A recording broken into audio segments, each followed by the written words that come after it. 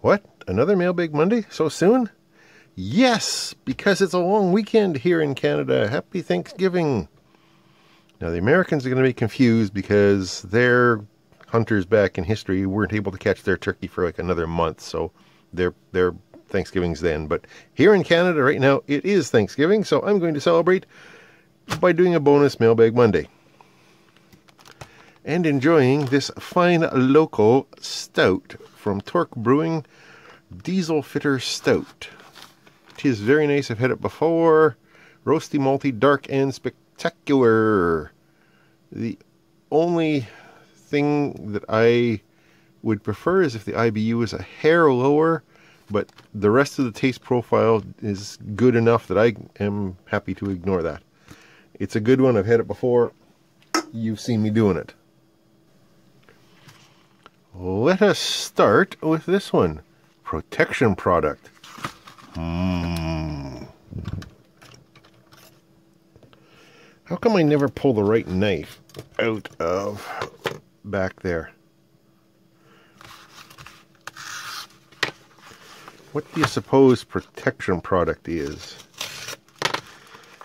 I can think of one thing, but I wouldn't be buying that from China. Oh!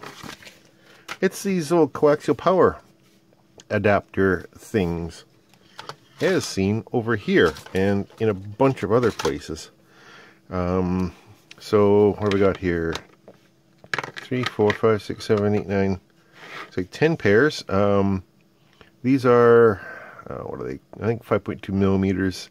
It's fairly standard. It shows up on the Arduinos, and a lot of power bricks use them.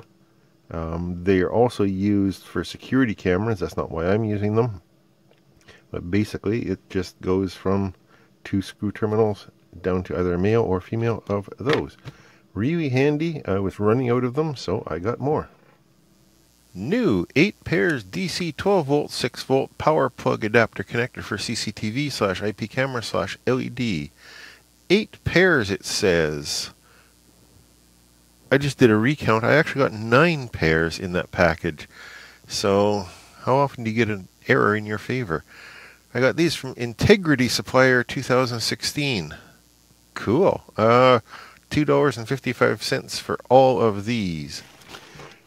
Next in is a welding tool. Oh ho!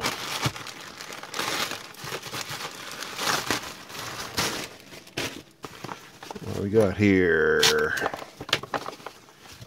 Wow, it's very well packaged. Oh, yeah. I have been waiting for this guy for a long time. This is a soldering iron temperature tester kind of thing. I was hoping that I would have this in time for when like months ago, when I did my speed tests of my various soldering irons, so I could also see just sort of what temperature they got up to. But now that I've got it, oh, nice fetching matching colors. Oh, this one is Duino, something like that. Same non-brand as this guy, actually. So what do we need on the back here? We need a battery. 9 volt, it says. What? With battery included? How often does that happen? I'm sure it's a really high quality battery. Get back on there. It works. Okay. So, dare I consult the manual? There is actually English in this manual. Okay. So the sensors go on there. Yada yada whatever. The sensors are available as replacement parts, but it came with a package of, what, half a dozen or so?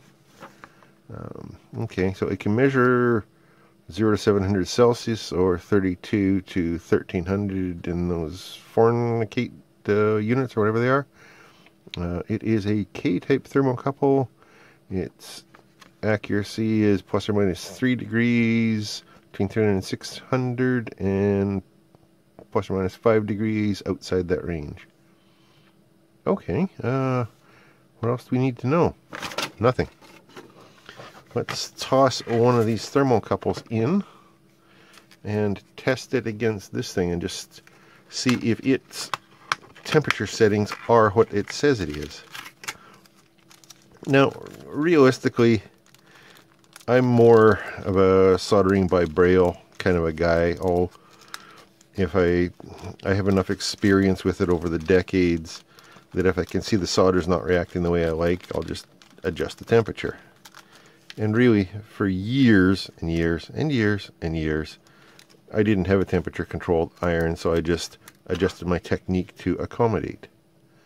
Now then, these little thermocouple module unit things, they've got a red and a blue and a non-tagged lead, and on here there's a red and a blue and a non-tagged dot. So we'll hook that onto there and hook that onto there and hook, oh, that's interesting. It's supposed to just be held with the spring tension of this little thingy here, but it tain't. Okay, I wonder if it's just an anomaly in that one. Let's drop the rest of these guys out of here. I don't know why I closed the bag up. Are these all the same? So it's not going to be making excellent electrical connections in there with those things like that. I'll have to think about this for a second. So while I'm figuring this thing out, I guess I should just check the listing. I got it from Banggood. I don't order from them that often, but when the price is right, why not? This particular one cost me $15.90, which is a little higher than I tend to pay for stuff, but this is the best deal I could find on it. It took less than a month to get here, actually. It's just been chilling out in my inbox for a while for me to get to it. I guess I gotta grind through my inbox a little bit more often, shouldn't I? Anyway, Denu FG100 soldering iron tip thermometer temperature tester, 0 to 700 degrees Celsius, and free shipping. Looks like most of the information in here is also in the manual. This chart is straight out of the manual, so is that. Package includes 1 tip thermometer, 1 9-volt battery, and 5 lead-free sensor set. I don't do lead-free around here, but I don't think that matters because leaded solder has a little bit more sensible melting temperature. Okay, after I took a look at the listing, I spent a little bit of time looking more closely at these thermocouples, and what's going on here is basically the thermocouple consists of the join between the two dissimilar metals in there, as far as I can tell, and then 2 wires going through, one going to each side of the, I guess, the dissimilar metal join, and then the 2 wires continue on through and up and get twisted and connect to there. Now then, this I think is just a mechanical anchor, and these 2 are the actual conductors that sense the voltage generated in the thermocouple. So, to that end, I undid the little loop on the anchor side at the top there and shortened it up a little bit so that now there is some spring tension in there. So hopefully this guy will work now. So the LED is starting to flash over there, which means it's up to temperature. I'll just give it a cleaning. Some fresh solder on the tip. Now this is still that fairly large chisel tip. So power on. So that guy is blinking on and off. When it's off, it's not heating. So I will put that on there. Can you read that? Let that come up to temperature.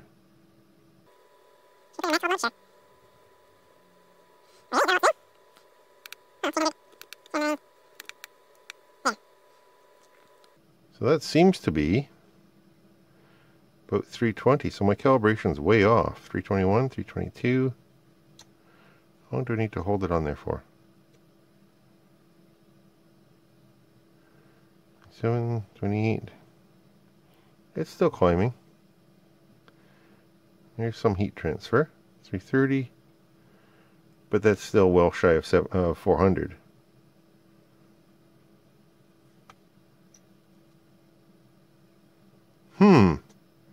That's interesting. Wonder how my other irons do. Now, that's not concerning because, again, the setting that I've got it at is a setting that I'm comfortable soldering at, right? That's not a big, hairy deal. Where's my USB iron? There's the USB iron. And it, as we recall, heats up very quickly. I'm going to use my USB power bar off to the side here. I'll use my power supply over here. It's set up for USB, or it can be very quickly. And it's already set for 5 volts from a previous experiment. So power him on. And it's drawing just shy of an amp. So let that get heated up. There we go, it's hot already. A little bit of solder on there. Ouch. Put that on there.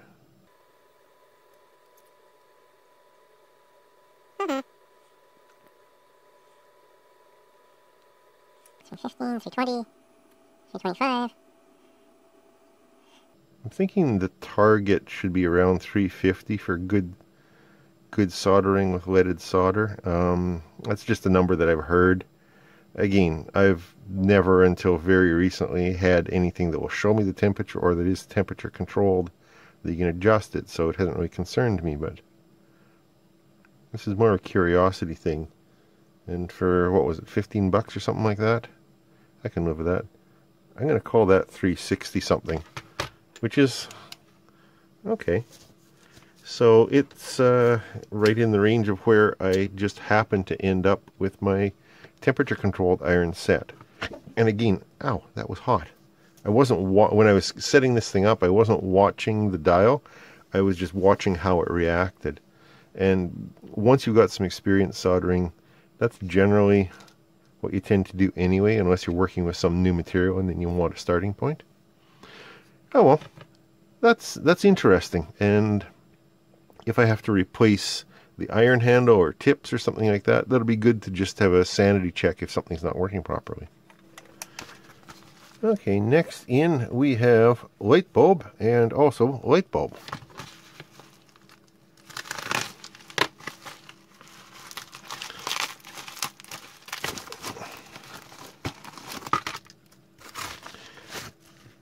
That doesn't look like a light bulb.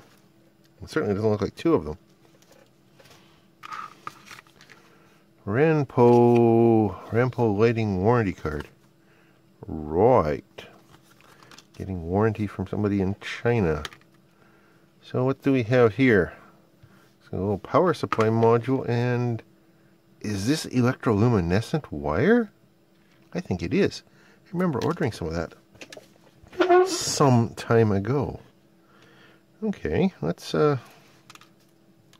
more things to play with. That's awesome. But actually, before, there's absolutely no markings on there, so I don't know what voltage it wants in. And obviously that connects to there.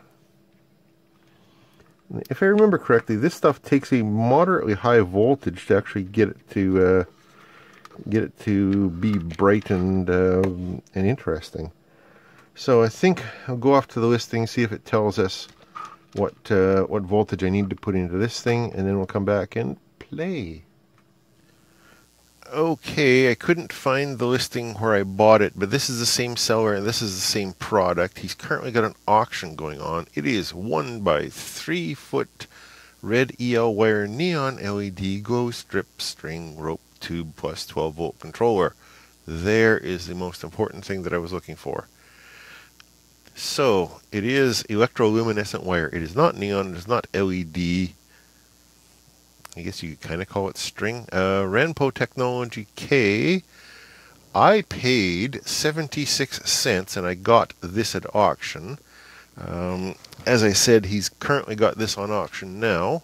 Or actually, by the time you watch it, this auction will be over too. But I'll put the link in anyway. That'll give you the search terms and the seller, and you can go from there. There are other sellers selling this stuff, of course. So, color red, length 3.28 feet, 1 meter. Flexible and water resistant, can be bent into shapes and cut to length. 360 degrees of illumination. Long life, 12,000 hours. I've heard that this stuff does dim over time. But it is 12 volt controlled, so 12 volts into the little magic box and whatever out. Can be powered by 12 volt cigarette lighter output. Automotive use. Or you could tie it around the spokes of your bike tires or your wrists or even your pet's collar for extra protection in the evening. Okay, 12 volts it says. Well, we can definitely accommodate that. There's 12.01. So, red wire to the red. WeGo connector. Black wire to the black one. And that's plugged in there and on. Does anything happen?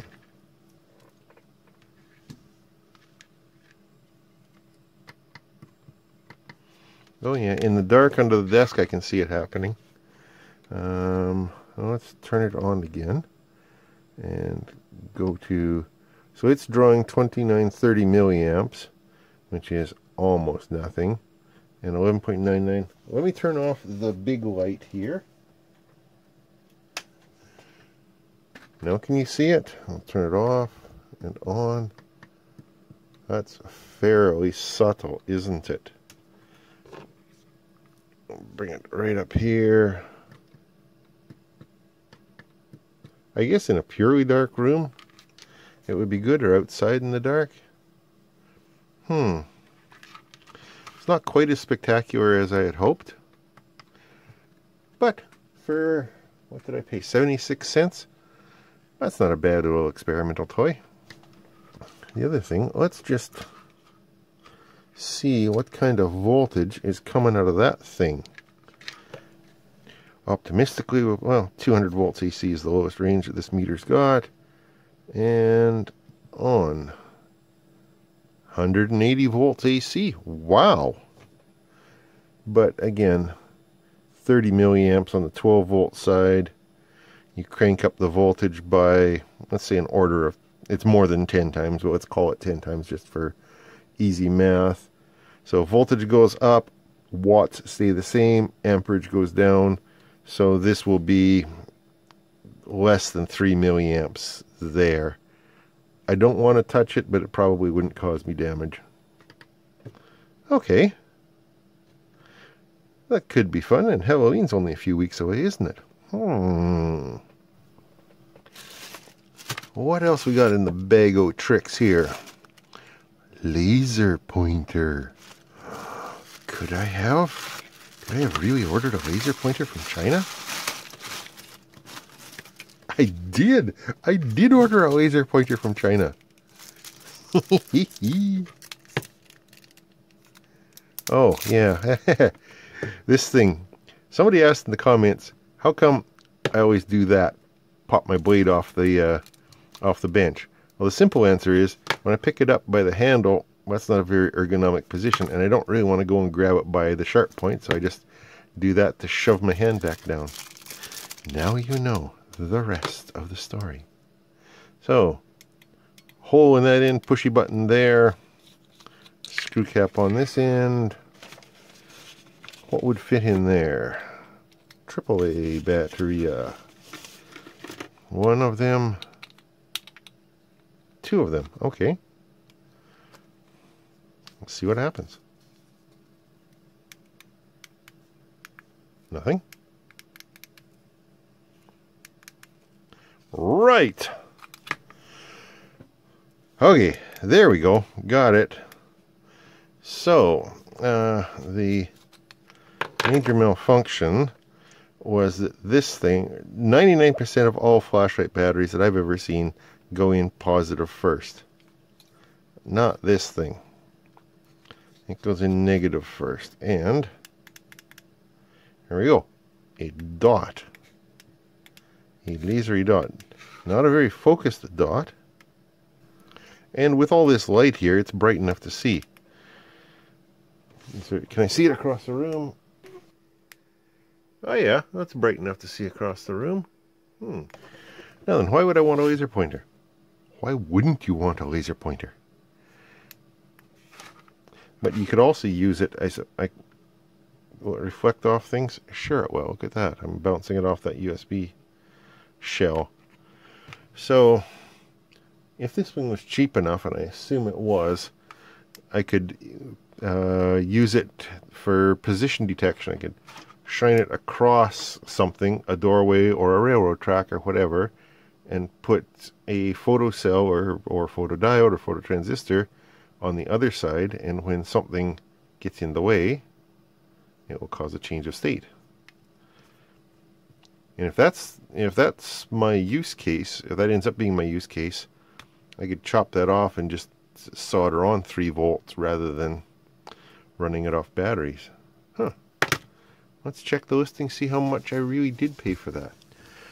Ideal, glorious 5 milliwatt red laser pointer pen beam light high power laser, 650 nanometers, from Hot Deal 320.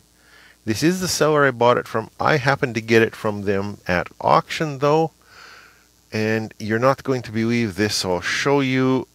I actually paid 38 cents.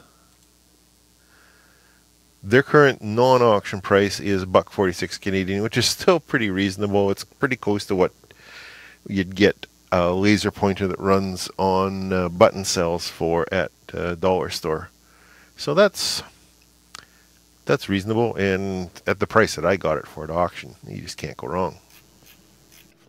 And item the 5th, the final item, says diodes. That should be fun. I always like that, because usually the kind of diodes that I order are LEDs.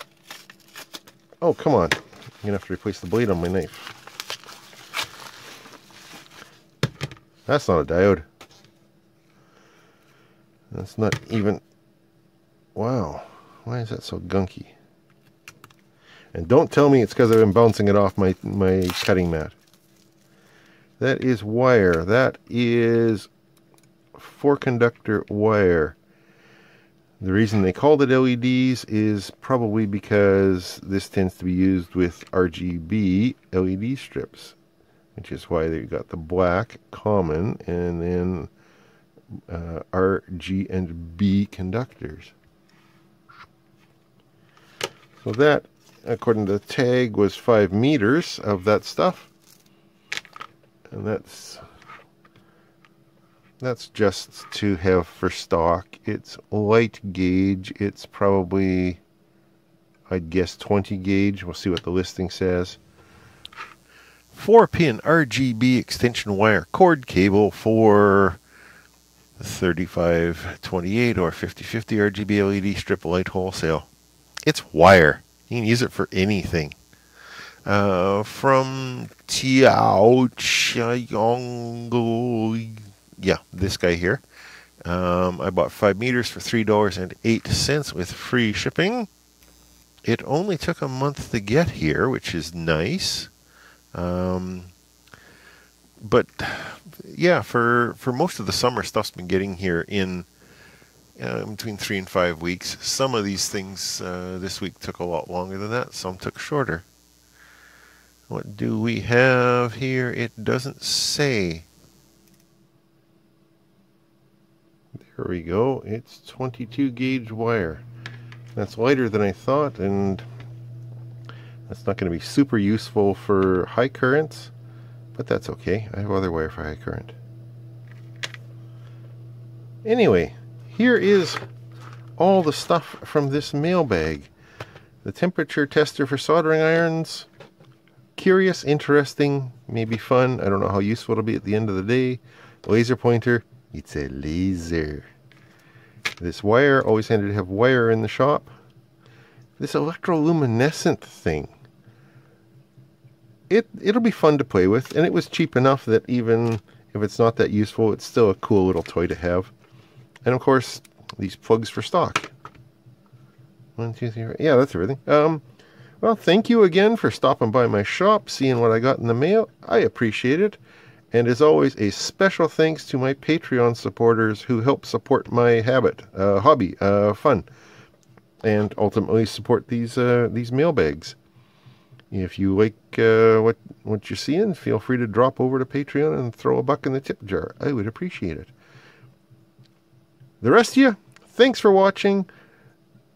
I will talk to you later. Oh, right, comments and stuff down there. Yeah. Okay, bye.